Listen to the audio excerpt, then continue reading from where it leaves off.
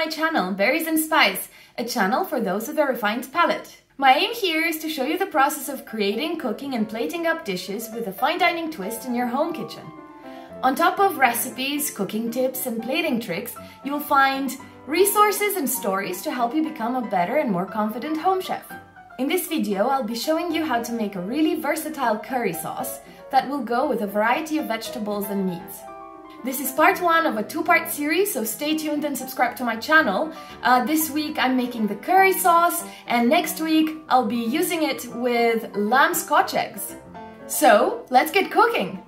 Here's what you'll need: 30 grams of butter, 3 tablespoons of vegetable oil, about 500 grams of onions, 5 garlic cloves, 30 to 40 grams of ginger, 1 small handful of dried fenugreek leaves, curry spice mix, the exact ingredients and steps are in the description, 1 can of tomatoes, or use fresh tomatoes if in season, 1 can of coconut milk, 150 ml of veggie stock or chicken stock, 2 tablespoons of tomato paste, 2 teaspoons of turmeric, 1 teaspoon of sweet paprika, a handful of fresh coriander, and do reserve some for plating, and salt. Peel the ginger. The easiest way is using a spoon to scrape off the skin. Then grate it. Peel and chop the garlic.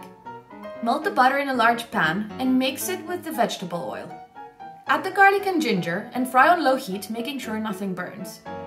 Chop the onions finely, then add them to the pan. Season with salt. Cover and cook on low heat until very soft. Just a short break to talk about onions. So one of the secrets to making a great curry is cooking the onions really well until they're really soft and they break apart, and until they're really nicely caramelized. I know that takes a while, but especially if you're planning on blending that curry sauce, that is what will help you get like a super silky and smooth result.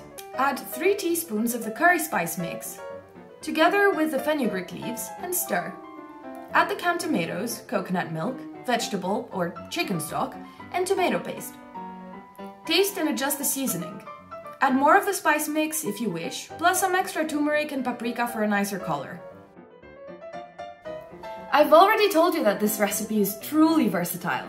For example, if you'd rather have a vegetarian curry, I'd probably just add the vegetables to what you have at this point without blending it.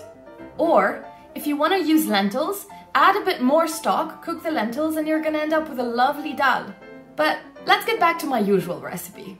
Blend the sauce until silky smooth with the coriander leaves. You can also add the coriander leaves in the last few minutes of it cooking. I forgot to do it, so I did it at this stage. Make sure the sauce isn't very hot, or else, because of the heat, the top of the blender will come off and the curry sauce will splash all over your kitchen.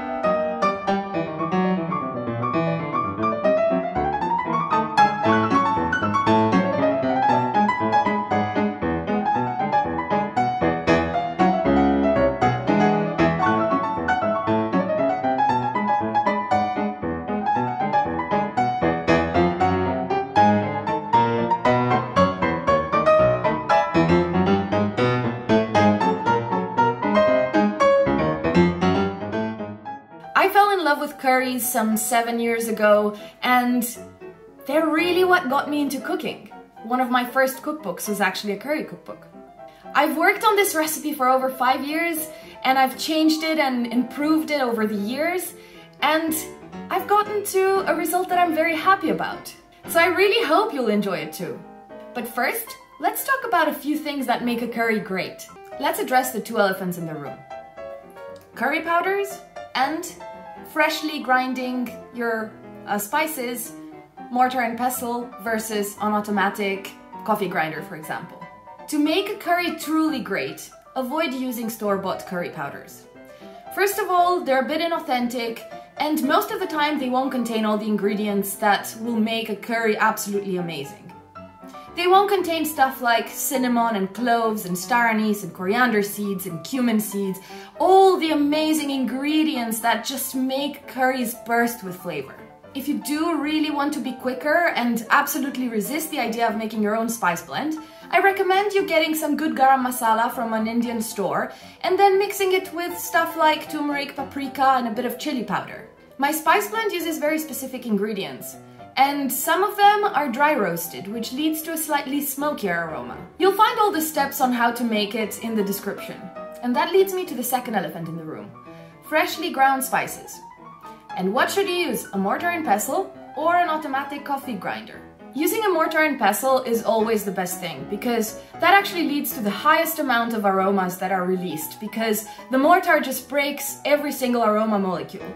But I do realize that sometimes it's quicker to just use a coffee grinder. You won't get the same aroma intensity, so you may have to adjust the spices to your curry as you cook it, which is why I always recommend actually adding 1 teaspoon at a time and then adjusting the flavor based on your personal preferences. And also it depends on how fresh the spices were, when you ground the spices, how you ground the spices. So just, you know, taste. So I've already told you how to make this curry vegetarian, but I've also had it with a variety of meats, and guess what? Even seafood works.